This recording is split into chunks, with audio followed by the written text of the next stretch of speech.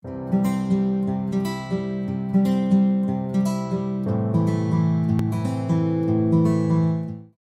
will hear a number of different recordings, and you will have to answer questions on what you hear.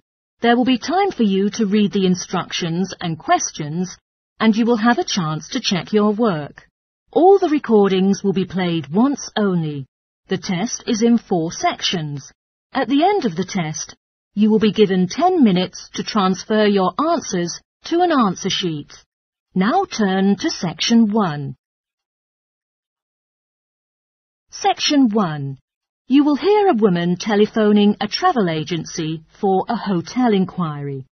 First, you have some time to look at questions 1 to 5.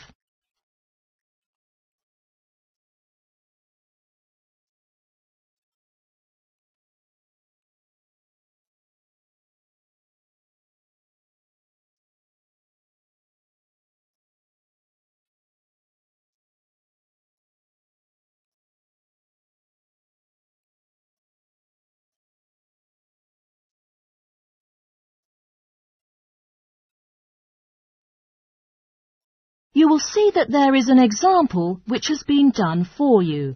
On this occasion only, the conversation relating to this will be played first. Green Travel Agency. What can I do for you? Hi, good morning. My family and I intend to go on a vacation to Vancouver, and could you please help us reserve a hotel? The destination is Vancouver. So, Vancouver has been written in the space. Now we shall begin. You should answer the questions as you listen, because you will not hear the recording a second time. Listen carefully and answer questions 1 to 5. Green Travel Agency. What can I do for you? Hi, good morning. My family and I intend to go on a vacation to Vancouver, and could you please help us reserve a hotel? Sure, with pleasure. First, I'll take some notes down of your personal details. May I have your full name, please? Anna Hardy. Hi, Anna. There is a hotel in Vancouver named Holiday Chilcotin, which is very popular with guests on vacation. Chilcotin? Can you spell it? Chilcotin. A local hotel. Where is it? Is it in the downtown area? You see, my family prefers to stay in a quieter zone during vacation. Not too busy, you know. No worries. Actually, it's 10 miles from the city centre, near a train station. Oh, I think that's okay. I'm travelling with my husband. Is it expensive to stay in that hotel? Well, in your case, I think a double room would suit you well. Normally, it's $210. If you can make a reservation in advance, you can pay $169 for a night. That sounds pretty reasonable. I'd like to book for 5 nights from the 27th of June through to the 1st of July. Are there still rooms available? Let me check. Yes, they have some vacant rooms. Would you like to book it now? Wait, one more question. Are any meals included in the price? Well, you need to pay separately for lunch and dinner, except the breakfast, which is provided from 7 to 9. All right. Please book it for me. Is there anything we can do near the hotel? Yeah, it only takes 10 minutes to walk to a science museum sponsored by the City Council. Excellent. I think my husband will love it. Before you hear the rest of the conversation, you have some time to look at questions 6 to 10.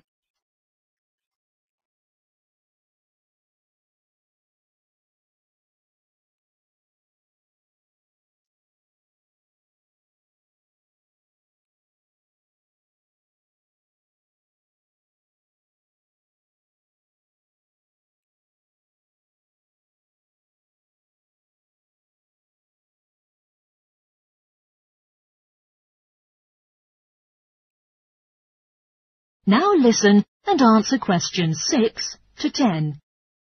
Are there any outdoor activities to recommend to us? Because we don't want to stay in a hotel all day.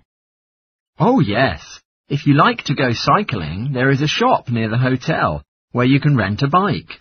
Helmets are on sale, but you'll have to take your own boots. That sounds great. I think I'll do that. Also, it's a charming place for visitors who like to go mountain climbing.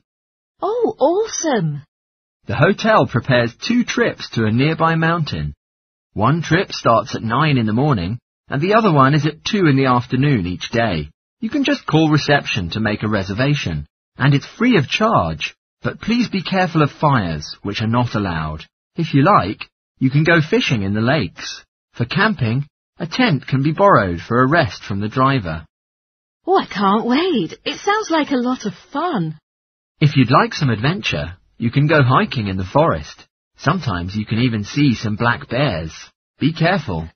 Oh my God, I really do not like to take risks while travelling. One last thing. There is a visit to an ancient gold mine every afternoon. If you're interested, just call reception. I think we will do that. Thank you so much for your help. You're more than welcome. That is the end of section 1. You now have half a minute to check your answers.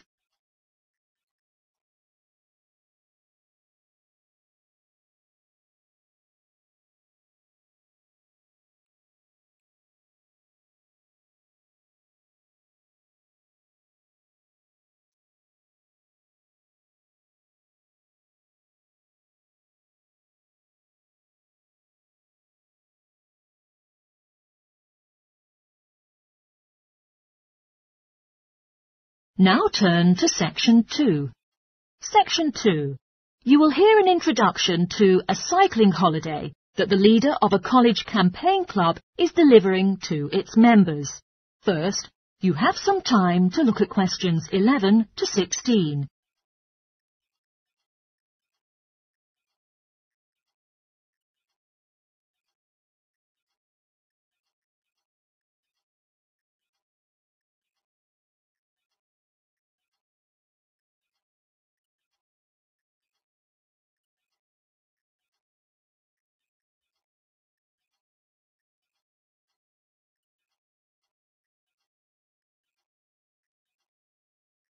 Now listen carefully and answer questions 11 to 16.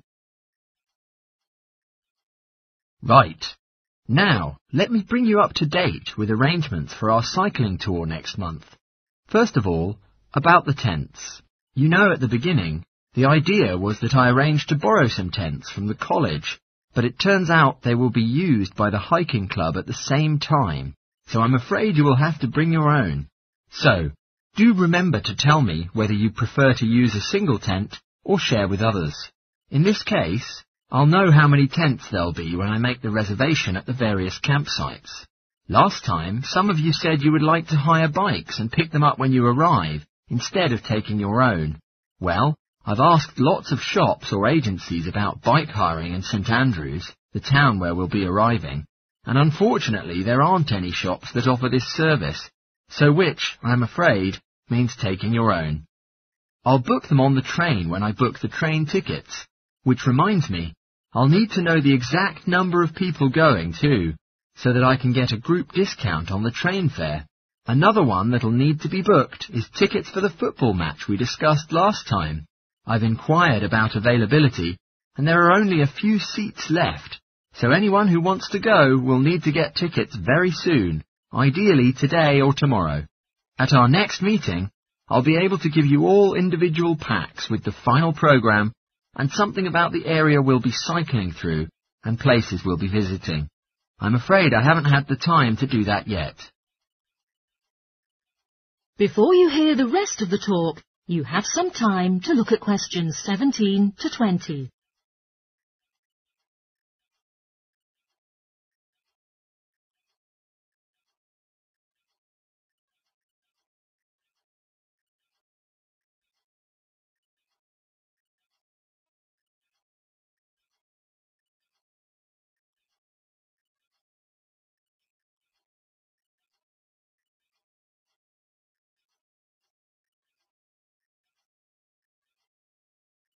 Now listen and answer questions 17 to 20. Now, I'll tell you briefly about some of the attractions in the places we'll be staying. As I said, we'll be taking the train to St Andrews, where there are 1 or 2 very good restaurants. One thing that's definitely worth visiting there is the sites where the original town was constructed nearly 1,000 years ago. There's not much of the original buildings left, but there's still plenty to see. The site is being excavated, and you'll be able to help out if you want to. Our next overnight stop will be in the village of Cluny. There are a number of ancient barns here that have been modernised into a museum, indicating the significance of sheep in the area over the centuries. The wool used to be sold for cloth, and it brought riches to the district.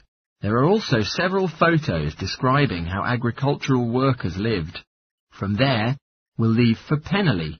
Penally is well known for its museum of village life, but that's being refurbished at the moment, and isn't likely to reopen by the time we go there.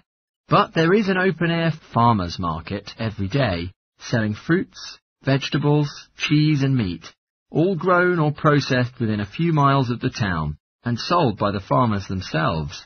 It's definitely worth a visit.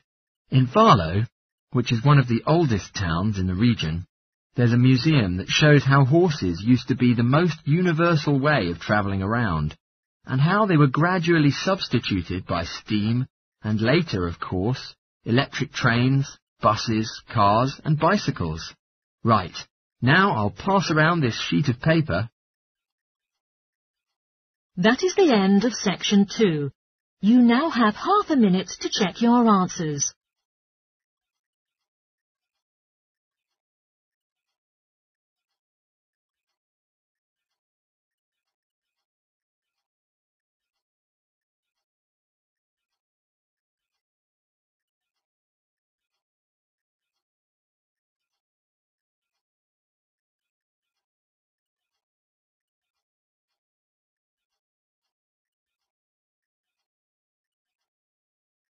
Now turn to section 3.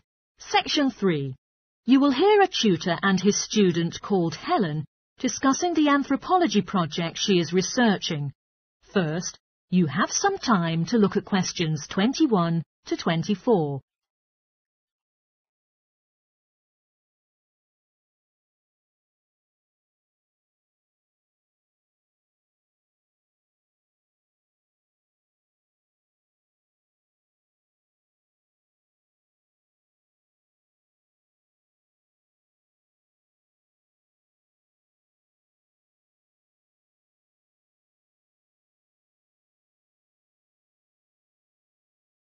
Now listen carefully and answer questions 21 to 24.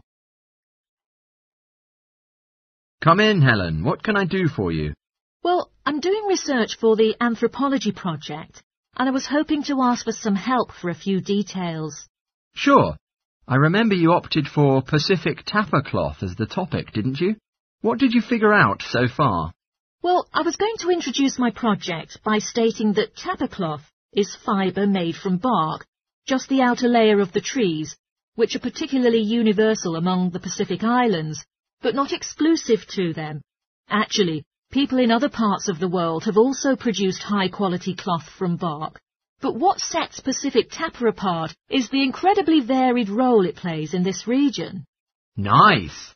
So what about raw materials that are used in the production? Well, tapper cloth is made from many species of trees. In the Pacific, the paper mulberry tree is most common, but it doesn't thrive in all conditions. In fact, it wasn't discovered in the islands at first, but was carried in canoes by the first migrants. Tapper is also made from the breadfruit tree, which is a more convenient way, because its fruit is the staple food. The paper mulberry tree is only grown for tapper-making mills. Yes, that's right. Then how about the Maori people here in New Zealand? Well, at present, the Maori don't produce tapper. Yeah, but I suggest you should take it into account. We know that when Maori migrated here from other Pacific islands, they were ready to produce tapper because they took the paper mulberry tree with them. The thing was, after they'd been in New Zealand a bit, they found the flax plant is superior to tapper because it makes stronger fabric. By the time Europeans arrived in the 18th century, Maori were producing all their fabric from flax rather than the tapper, and had been for some time. OK, so in terms of the production process itself, first the inner bark is beaten with a wooden hammer to soften the fibres. Then, the various pieces are glued together using adhesive paste made from the aloe root tuber, which is the only way to fabricate large pieces of cloth, because bark strings are too fine to be woven together, and stitch isn't strong enough. Before you hear the rest of the talk, you have some time to look at questions 25 to 30.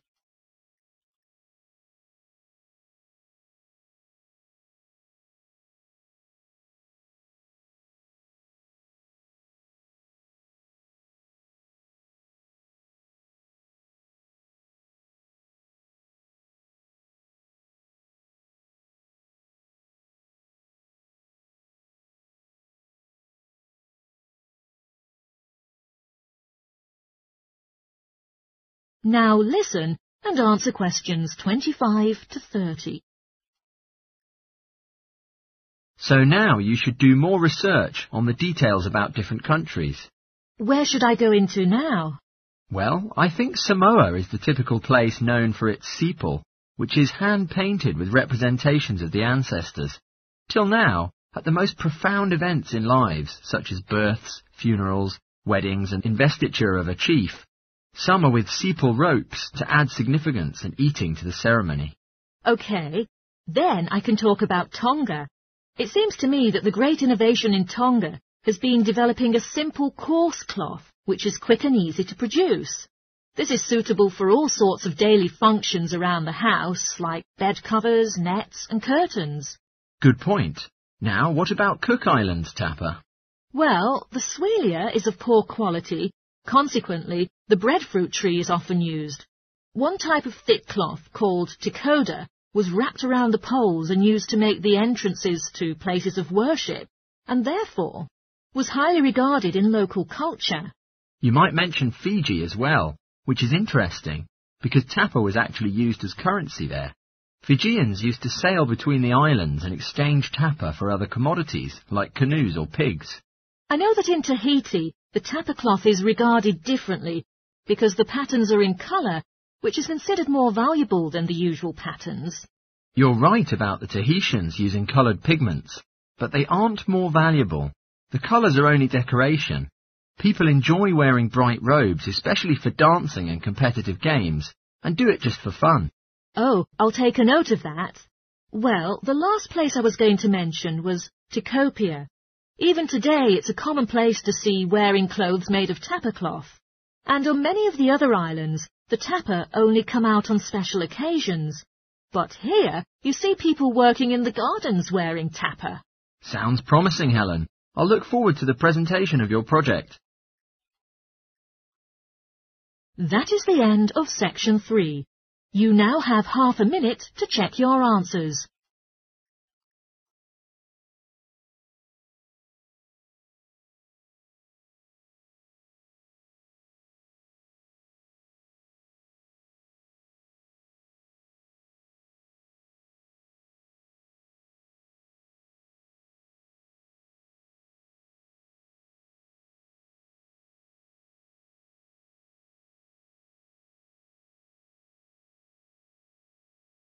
Now turn to section 4.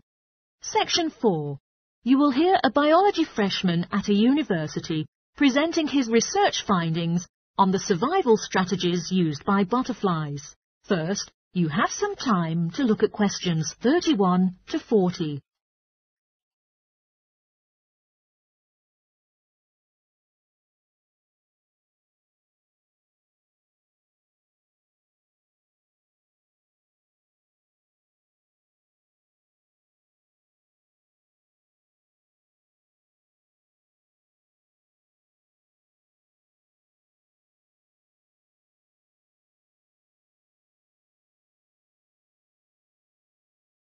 Now, listen carefully and answer questions 31 to 40.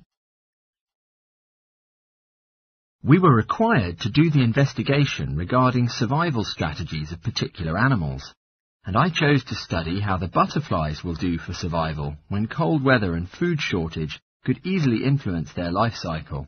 I concentrated on a number of main strategies butterflies adopt to handle these harsh conditions: hibernation and migration. First, let's talk about the hibernation, which means a long-term sleep, in which an animal's metabolism slows to conserve strength.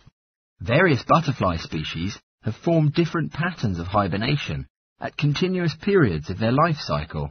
For example, the banded hair freak hardly hibernates in its full-grown adult form, but as an egg, and another species, the dappled white, breathes during the winter in a crystallized stage, and during this time, it's able to draw on the energy it stimulated earlier on in its larval stage.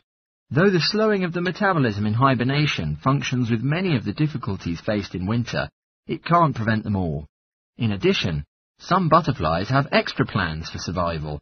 For instance, they develop a substance in their blood, usually in glycerol or sorbitol, which serves as antifreeze, thereby adding extra resistance against lower temperatures.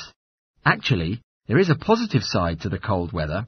Fewer predators exist to cause problems. This is because they're mainly active in warm weather. So, now let's move on to the second type of survival strategy the butterflies used in winter: migration. That means moving to regions with a more suitable environment. I'm going to start this topic with a detailed study about particular cases of migratory species, the monarch butterfly. Many butterfly species found in various zones of the world migrate, like the red admiral, a British butterfly which winters in North Africa, but the monarch butterfly is the sole example to do this in North America. At any stage of the life cycle, the monarch cannot survive in the low winter temperatures. So when it gets cold, the monarchs begin to gather in huge groups and fly south. They can travel up to 3,500 miles. But only the last summer generation of monarchs migrate. Normal generations only live for a maximum of 10 days. In fact, the last migration generation, as reported, do for 6 months, which enables them to take such a long journey. These huge teams of migrating monarchs only fly during daylight hours, and at night they usually have a rest in trees, again often in vast groups. Research is now being done into what encourages them to reach the destination. It has been known for years that they find their way on the journey by following rivers, and there are a few of these along the migratory route. However, the new research indicates that they may also treat the sun as a navigational aid. During this time, they are able to feed, mainly from a type of flower called milkweed, but they are not able to reproduce during this period. The monarchs hand in their lineage to a particular region in Mexico, known as the Pierre a Sequoia. The monarchs are anticipated with great interest within the region, and over recent years, their annual arrival has gained great popularity among tourists. However, their habitat is being increasingly threatened. That is the end of section 4. You now have half a minute to check your answers.